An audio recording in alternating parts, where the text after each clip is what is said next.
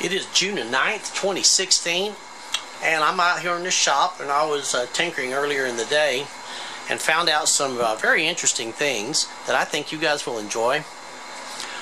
This is an amplifier that I've showed quite a number of times on my YouTube videos that I built back in 1977. It's a single channel of a Macintosh MA230.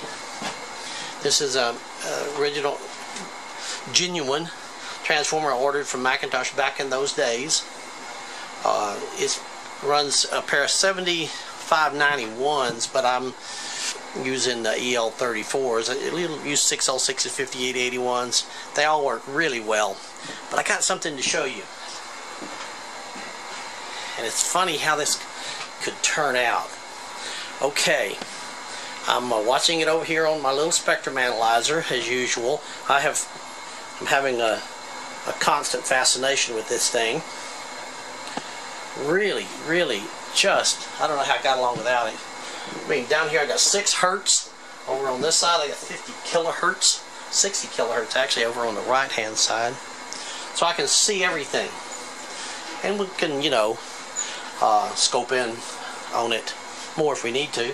Well, here's 60 hertz. Right down here, it's down a little bit below 90 dB. I made a video on that the other day, which was a real kludge. But I'm going to leave it posted because, you know, kludgy things happen. But anyway, I'm looking at this and I'm saying, okay, things look pretty cool. 120 hertz right out here is down well over 110 dB. I said, that can't go wrong, can it? There's my 1 kilohertz right up close to 0 dBm. I said, okay, and then I started tinkering, and let me show you up here the numbers. See, that 10.37, that's its power. This is its THD, 0.06%, or 0.0645, whatever, call it 0.07. You round it up, round it down. I said, how could life be any better? It's okay. Why don't we just run this thing up and take it at its full power? It makes sense, right?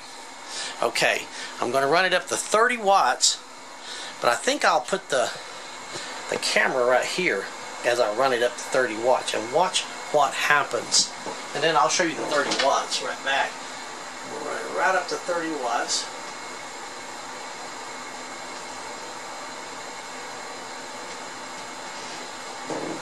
Look at that. Look what happened. My 60 hertz went up to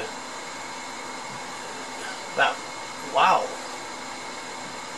less than minus 60, like minus 58. And my, I mean, that's my 120 hertz, I'm sorry. 60 hertz just went up to about minus 85. But look what happened in my 120 hertz. That's my power supply noise. Like, what the heck? You know, no. We got a problem, haven't we? Okay, you look up here at our power. See, it's actually running at 32 watts right now. I'll turn it back down a wee bit. It'll do 32 watts quite nicely. And even if we put it at 30 watts, look at our THD. It's up to 10.5%. Like, what is the problem here, boys and girls? So what are we going to do? We're going to start troubleshooting this thing, right? Oh my goodness, we got bad tubes. Seems reasonable, doesn't it?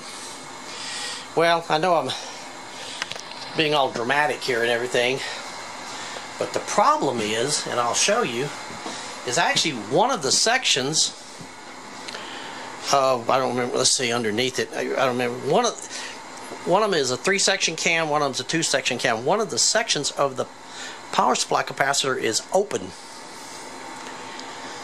It's the one that comes, this has got a pi filter, so it comes out of the power supply and goes through a choke. There's a choke underneath it. There's a capacitor on both sides to ground, so it's a pi filter. And the one on the output of the pi filter is open, just flat open. And that's what's causing that. I'll prove it to you here. Unplug this thing. See if I can do this all in one recording, so I don't have to sew all these things together. Got to make darn sure though that it's the capacitors. Let's see, because your life depends on it. It's unplugged. Oh, look at this. Damn, it even but ouch! Well, that thing is hot. It even unsoldered the screen resistor. This thing's falling apart. because that open capacitor. I didn't expect that. Goes to show how things can go to hell, huh? Pretty quick. Oh, where's my blasted Esr meter? For crying out loud. Here it is. Let me show you here. Everything should be. I can smell it too. I guess it's about to catch that little thing down there on fire. Okay, Esr. Just to make sure, I'm going to go through and touch all these capacitors to ground. Just to make sure they're all completely discharged.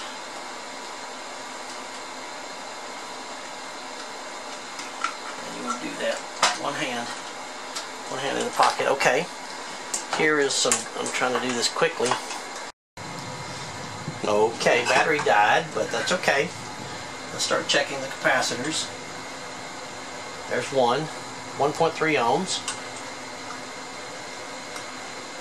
1.1 ohms, open,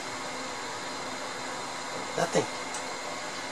The other can with the 2 caps on it, 1.1, they're all like 40 microfarads or so, and 0.59. So they're all reasonable, but that one right there is just open. So naturally, you know, in troubleshooting it, I just jumpered in, just paralleled some other capacitors in there. 47, I tried that, I tried 100, I even did a 470, and you know what? It didn't make any difference. They all do the same. One does as good a job as the other. That's what's wrong with this thing. That's all that's wrong with it. Well, I'm going to have to change it.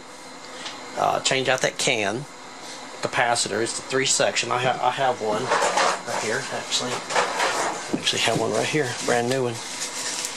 And I'll have to put another resistor in there for the screen circuit. There's another one, brand new one, rated at 525 volts. 40, 40, 40. Wow, that's the exact one. Well, I bought this some time ago. I hope it's good. Anyway, and you'll see it's such a dramatic difference, but